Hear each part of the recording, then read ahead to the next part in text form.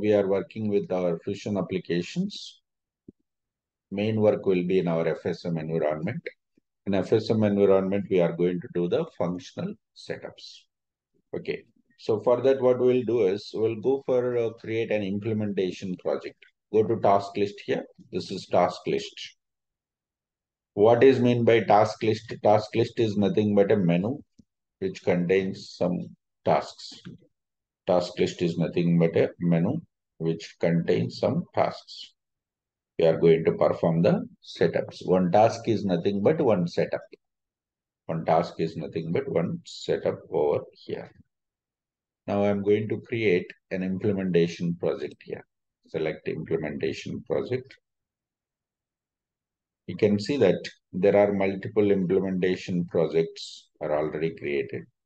Everyone has created their own implementation project. But when we are working in the real time, we don't find these many implementation projects. We will find a couple of implementation projects. And now we can also go for create our own right now. What is implementation projects? It's also again one of the important question in the interviews. What is implementation project? It's very simple, not complex, but we are supposed to explain in a proper functional words. Okay. So implementation project is nothing but a group of offerings which we are going to implement for our client. So if they ask us what is implementation project, we have to say it's a group of offerings which we are going to implement for our client. Whenever we are implementing Fusion applications, human capital management or financial or supply chain management, when we are implementing human capital management, first we are going to create an implementation project where we are going to group the offerings which we are going to implement for the client. We are going to enable it and we'll start doing the setups. After completion of all the setups, whatever we want to do it, then we will try to export all the setups from development to instance to testing instance, from testing instance to production instances. Who will create this implementation project in the real time? So generally, this will be created by the project manager, whoever is going to manage the entire project. So as a team member, we are supposed to follow the tasks, whatever is assigned for us. It's like a reporting tool for the project management. We can call it as a project management reporting tool also. So once we join in the project, the implementation project will be assigned to us. In that, we will find some tasks which we are supposed to complete as a team member. And as soon as the task is completed, we have to update that this task has completed successfully. These are the notes we'll find. So it means end of the project, whatever the setups are done. For example, in a project, there might be 5 to 6 consultants are there. We have done around 200 to 300 setups. By end of the project, we must know who has done this setup and what was the issues faced when the project task has been assigned to the team member, when the task has completed. This entire information we want to manage. So that is what we call it as a implementation project here. So we have to choose the name of the implementation project here. I'm going to specify IBM HCM, Human Capital Management we are implementing. Okay. So it seems, yeah, it's already there. IBM name is already exist. So we can choose some other name. Let's say HCL. We are implementing our Fusion HCM, Ashok Leyland, Human Capital Management.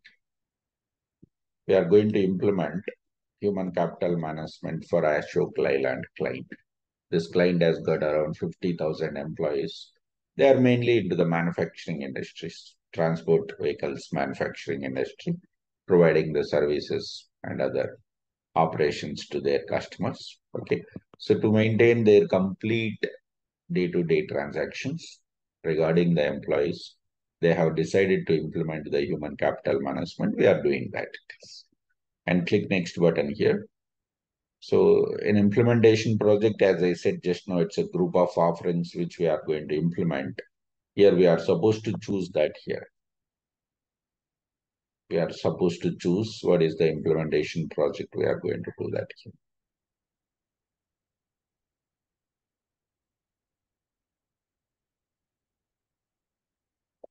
It takes some time to get the list of offerings, whatever we are doing. In our Fusion applications ERP, we'll find the different offerings here.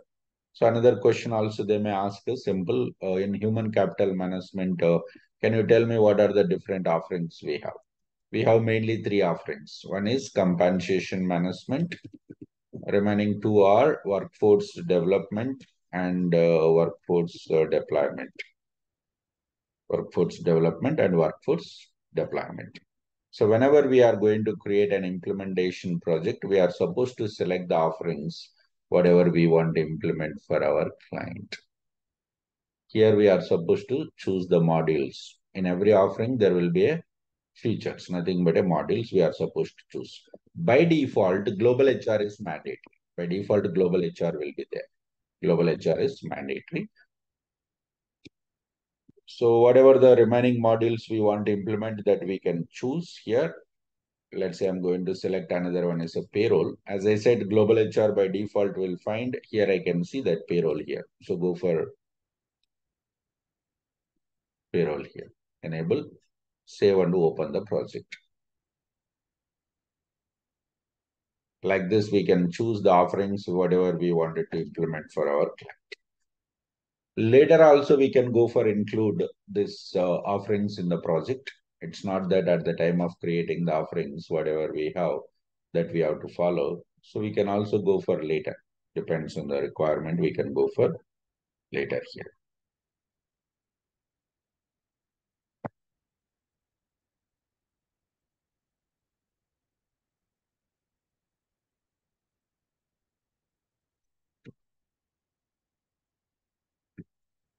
Now we can see that this is an human capital management implementation project name. Status is in progress. When the start date, of course, we can also set the finish date.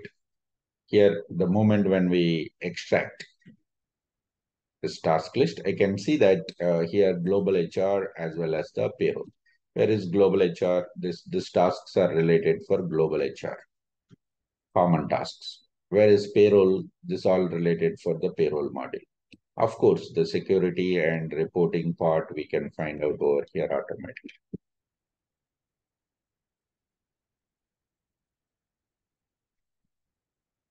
Okay, so we can find that information. Here it is. This is about the implementation project.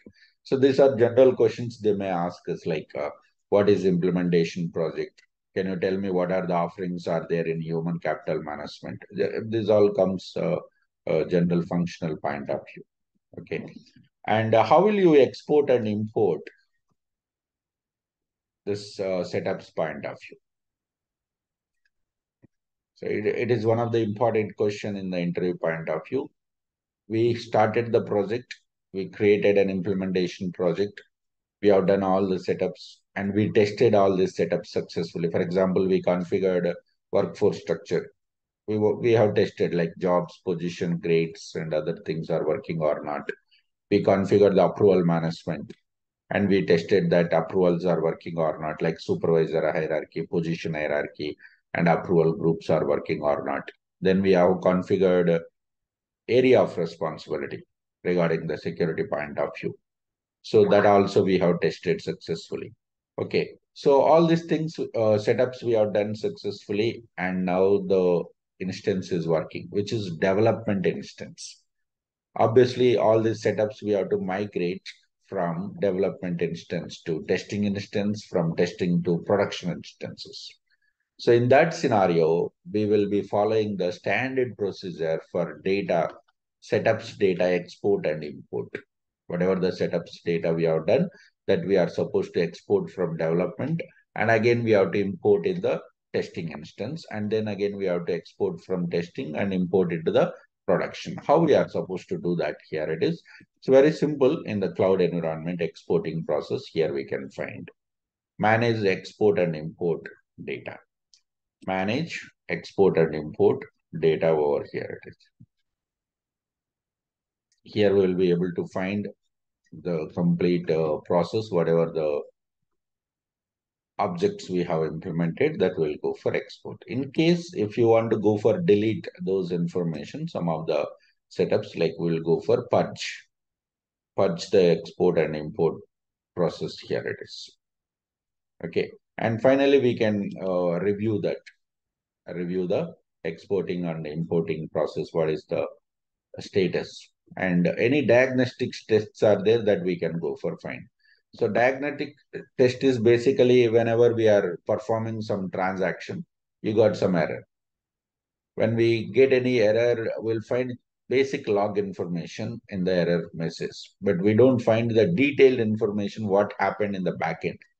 See, for example, I'm trying to do the global transfer for an employee. When I'm trying to do the global transfer for an employee, what will happen? System will terminate an employee in the current legal employer and try to hire an employee in the source, means destination legal employer. So in this process, somewhere system has got struck up due to some future assignment for the worker or due to some reason, it's got struck up. So in the front end, it will shows that global transfer has been failed. But we are not clear why it is failed, where exactly it has failed. And I want to know what happened in the back end. What is the procedure for this entire process of global transfer technically? What are the different logs? So if I want to see that log information, we will be running the diagnostic test. We'll be running the diagnostic test. So for that, we need the permission. We need the access to perform that here. Okay. So once we have the access to FSM environment, then we will be able to run this diagnostic tests. Whenever we are running this diagnostic test, system will ask us the input information. Input in the sense when you have done the transaction, what was the transaction, and who has performed that transaction. Then it will shows the entire log. When I see that log, okay, system was trying to terminate an employee. That time it's got a problem due to future assignment or whatever reason. Okay. So diagnostic tests will give us the complete log information of the backend process. It's also one of the important question. So if they ask us like when you are trying to perform some transaction in the cloud environment, you got some error message and you would like to know the exactly what happened in the backend, where do you find out? And complete log information, where do you find out? So what we have to do is we have to find out, is there any diagnostic test for that particular process? We cannot expect this diagnostic test will be available for each and every process in the cloud, but important like global transfer, hiring, termination, options is employee options, termination, options, migration and payroll execution, almost important places everywhere we will find. So that time we'll run that particular option and we'll get it done. So that review topology will use us the information of the tests which are available. See that here, setup, export and import service configuration information. Object wise, we can find out here it is. Okay. Thank you. So whenever